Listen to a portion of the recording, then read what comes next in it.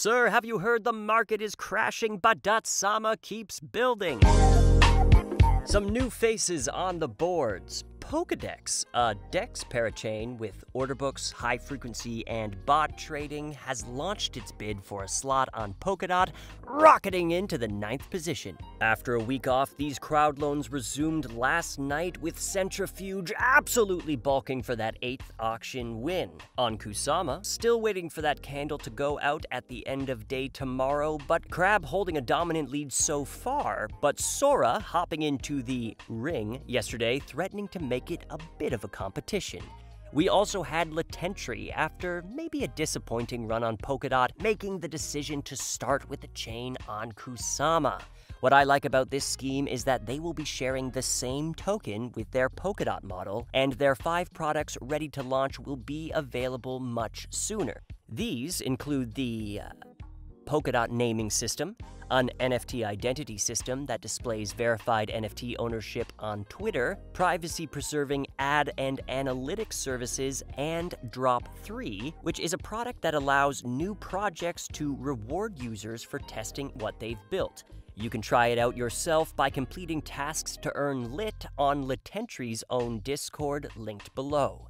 Genshiro has released their crowd loan rewards. You can check them out on the Genshiro app. And although the bridge to BSC is a little gummed up at the moment, you can still earn with your Gen or use them as collateral. A new proposal on the Edgeware Commonwealth is looking to fund development of the Kabocha visual identity and these beauties, Kabocha seeds, which will be handed out to EDG holders and contributors to the upcoming Kabocha Crowdloan. They are a riff on Canaria egg hatching, and what grows from them will have use cases on the future chain.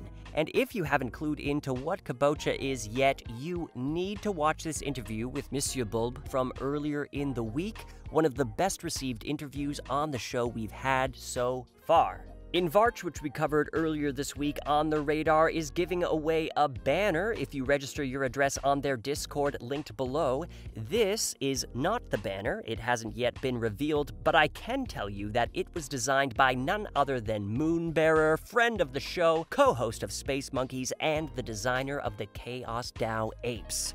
And Mangata is out with part 1 of 4 in their Mangata Playbook series. I love the long-term vision of this project, revealing that their end goal is a chain optimized for capital efficiency. The way to get there is fairness, and the key to success is collaboration. It's a great read, and you can take a look in the description below.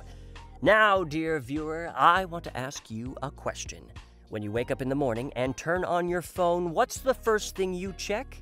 Subsocial. And now, next to the feed, the team has added a new stream for Dotsama-specific content. And if you scroll to the most recent spaces added to this stream, you can see some of the top contributors from WAG Media. A couple of them also getting recognition from that Composable content contest we spoke about a fortnight ago. 0x Crane taking home a shared first place in the infographic category, and Alpha X also with a joint gold in the Composable Explained category. Oh, and she's already come out with a sequel. Unreal read to make sure you have your head on straight for what's coming over the next couple months. Acala in their Crowdcast last night explaining that little plus sign on their EVM launching soon on Karua. Their EVM adapter, as they call it, will allow fees to be paid in any token, will have automatic schedule functionality, and new functionalities can be added to the EVM stack as requested. They did confirm the integration of that Aqua DAO, though not many details became clearer than what we had yesterday, and in response to the role Karura will play going into the future, you got to think about the two this way, right? They are not separate. So they are almost like they cannot live without each other, basically. So for all the tech, it's proven on Karura.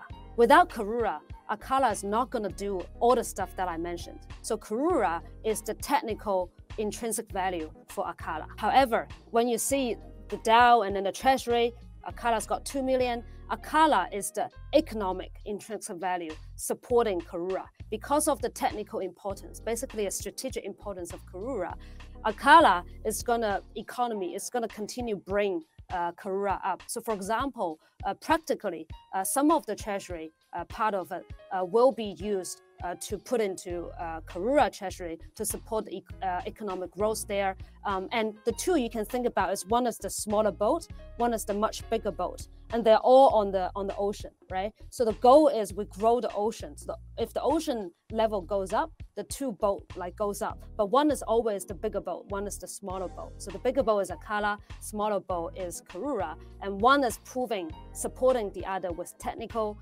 capability, that's Karura, and another is Karura supporting Karura economically. So if the two goes into positive cycle, then you can see we're doing really well, and you can't lift one without the other.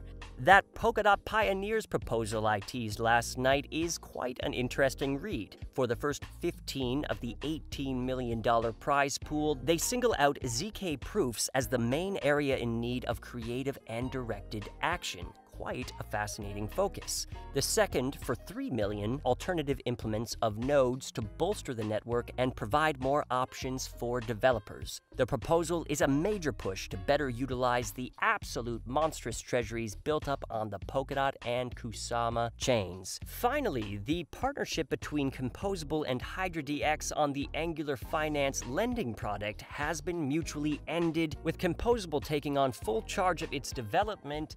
But sir, we'll take a closer look at that on Monday. Have a great weekend, everybody.